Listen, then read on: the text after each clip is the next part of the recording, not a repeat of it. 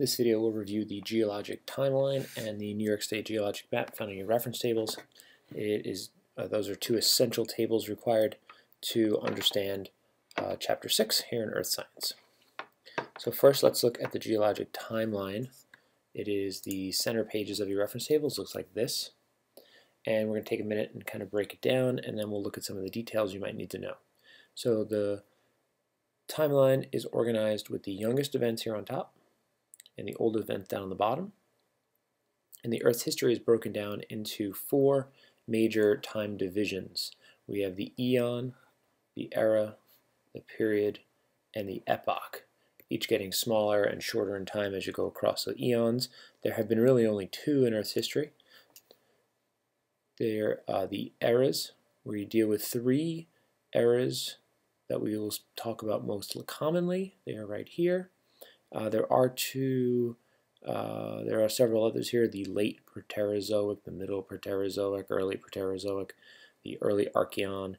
You may see some other names later for earlier points in Earth's history. But for our table, you should really concern yourself with the three here: Cenozoic, Mesozoic, and Paleozoic. Each of those eras is broken down into its periods. So there are three periods here in the Cenozoic. Each period is broken down into two or three epochs. So when you get down to the scale of an epoch, there's sometimes a few million years, sometimes a longer span, maybe 50 million years for an epoch, hundreds of millions of years for periods, and so on. Next column over here is life on Earth. The life on Earth column is full of very important milestones in Earth's history. The areas that are in the brackets are extra important to pay attention to. Those are times of mass extinctions. So we have, or really major divisions. So here we have down here the first shelly parts discovered, and that's what separates and really begins the Paleozoic era. In here, after the Permian, we have a mass extinction where a majority of life on Earth went extinct. And up here at the end of the Mesozoic era, we have the extinction of the dinosaurs, another mass extinction on Earth. You should really familiarize yourself with this list, not to memorize it, but just to be able to find things when you need to.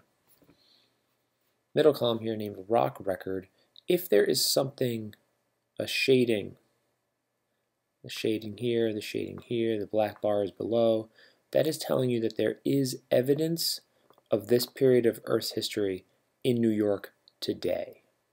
So the major evidence we have is really the oldest material. So the Devonian, Silurian, Ordovician, Cambrian, those you can find lots of evidence for in New York up in the Adirondack Mountains. There is not a lot of other evidence in New York. A little bit of very recent stuff, some from the Cretaceous. The missing areas, they've been eroded away. That evidence was here. Those time periods existed in New York. Things happened in New York. But the rock we find today in New York doesn't have any evidence of it. It's been eroded away. The distribution of fossils column shows you many of these vertical bars. Each vertical bar represents a certain type of organism. The bottom of the bar represents when that organism was first kind of evolved on the planet. The top of the bar represents when that organism went extinct. So ammonoids were kind of shelly creatures. You can see an example for letter G, right? They are kind of spiral shells. They kind of first were formed about 400 million years ago, and they went extinct during the end of the Mesozoic era, the same time the dinosaurs did, right? Mammals, that's us. We kind of evolved into existence somewhere around 180, 200 million years ago, and we are alive and doing well today. Majority of life, the large life on Earth, is mammals. And you can read through the others, okay? You'll see all the letters A, B, C, A through Z. Those represents the index fossils along the bottom. So if you see, for example, letter D, Okay, this particular fossil is found over here. That is when this specific species of organism existed. So it's part of the nautiloids family, but D only lived in this time frame, at 450 million years ago. F is a similar animal, that it's a nautiloid, but it's a different type of nautiloid. It only lived 400 million years ago. Those two animals never lived together. So this animal came in and went extinct very quickly. This evolved in and went extinct very quickly. The nautiloids as a family of animals carried on. Okay? You should read through this little area up here. It will explain it a little better. So then on the last couple columns here, we have geologic events. These are major geologic events. The word orogeny means mountain building. So there are 4 major mountain building events in New York's history. So you can read through these, including the intrusion of the Palisades sill right across the bridge from us, when the Catskills formed, Taconic Mountains, when the Adirondacks and the Hudson Highlands, like Bear Mountain, formed. And if you look at the timeline here, those formed about between 500 and 1.3 billion years ago.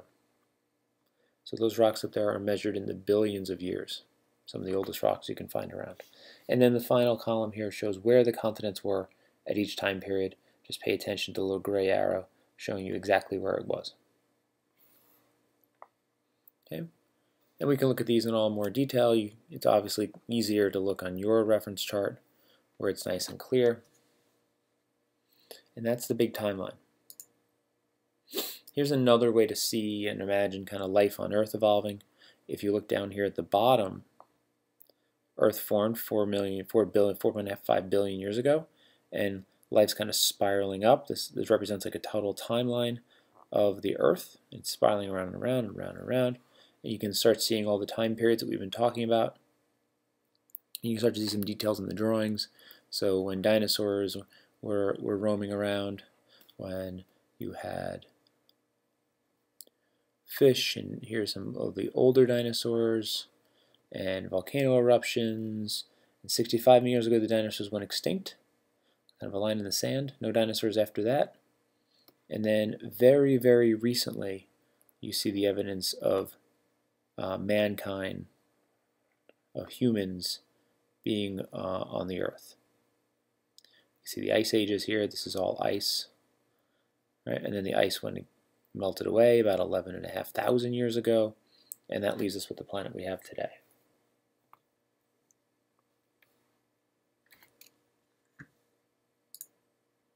Here's another way to see it as a clock or as a circle, where the Earth formed here, and you read kind of in this direction as the center arrow showing you round and round. These are the different eras in history. So you can see most of the stuff that we study on that big chart happened very recently in Earth's history, only in the last 20%. And this chart has some information that we didn't get into a lot of detail of, but some kind of extra material. Okay, so then we talk about the geologic map of New York. Now we've seen this before when we did latitude and longitude, but now we're going to look at the patterns of rock that are here.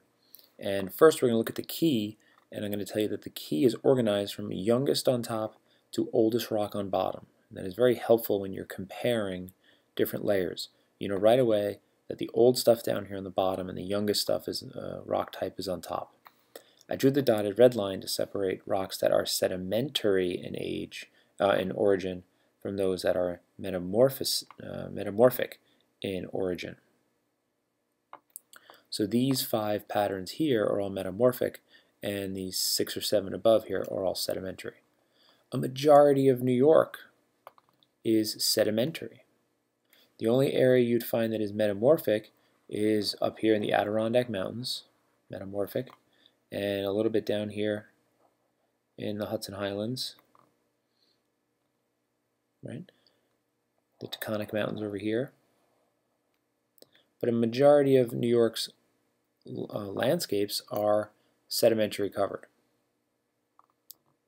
Okay? This map also has the city names on it. You should definitely be familiar with where these cities are. You should be able to find Syracuse in a few seconds, not a few minutes. You should know that Old Forge is the town they use for anything involving metamorphic rock up in the Adirondacks. Here's where Albany is. Right? And most definitely you should know that we in Elmsford live right here. It's a very big dot, but that's where we live.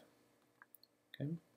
Please be mindful also that the top choice of rock material is really unconsolidated, which means it's not even turned into rock. So that Long Island, when we talked about it being a glacial moraine, that's exactly what we're talking about. That it is not solid rock, it's big piles of unsorted sediment. And the word they're using is unconsolidated, meaning it's the youngest rock we have in New York.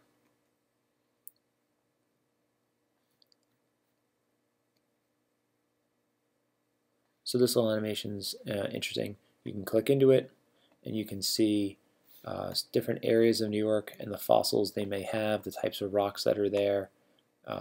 Very interactive. You can get a sense of what type of rocks you'd find there, if there's any fossils in the area, what those fossils might look like.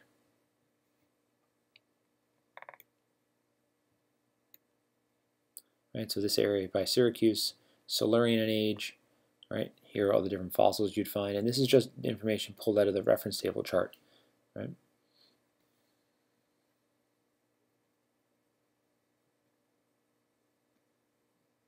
So, to summarize, Earth is approximately 4.6 billion years old. The history of the Earth is divided up based on the events that happened, not on anything else.